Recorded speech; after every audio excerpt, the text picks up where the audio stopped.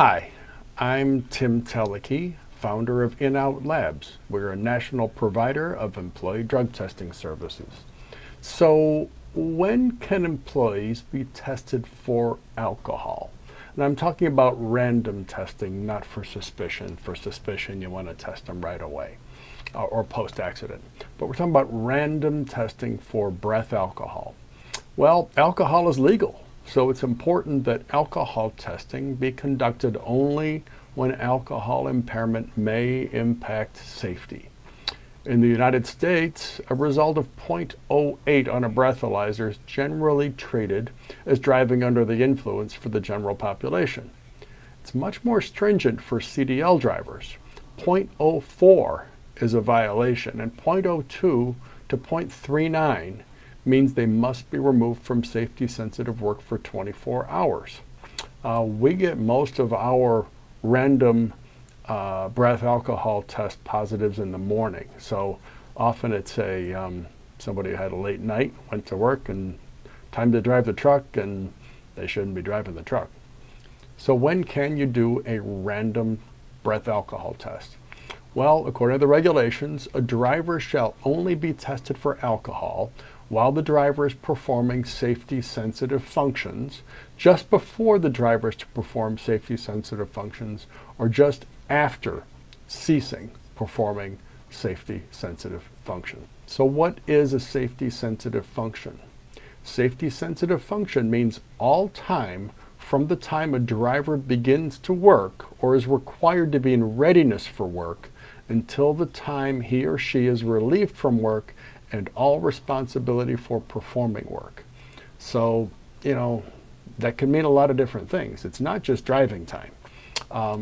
So safety-sensitive functions, as defined in the regulations, it means all time at a carrier or shipper plant, terminal facility, or other property, or any public property, waiting to be dispatched unless the driver's been relieved from duty by the employer.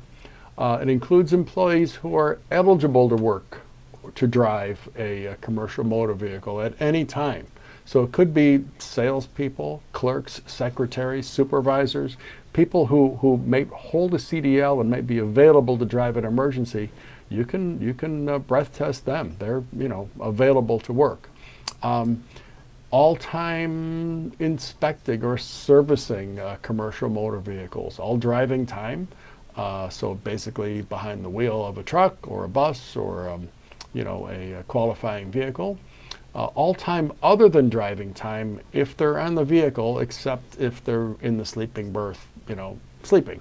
All time loading and unloading a vehicle, supervising or assisting in loading or unloading, attending a vehicle being loaded or unloaded, remaining ready to operate the vehicle, or giving or receiving receipts for shipments loaded or unloaded. This is all considered being on duty and performing safety-sensitive work. All time repairing, obtaining assistance for, remaining with a disabled vehicle.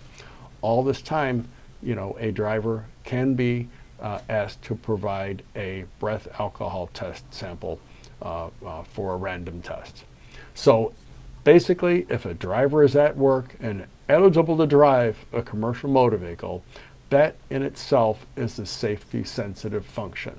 So for owner-operators, this becomes tricky because technically they're available to drive all the time. So requiring a driver to take a random breath alcohol test is limited to the time when they may be conducting safety-sensitive work, but it's a pretty broad definition of what that might be. I'm Tim Teleke from In-Out Labs. Please visit us at inoutlabs.com.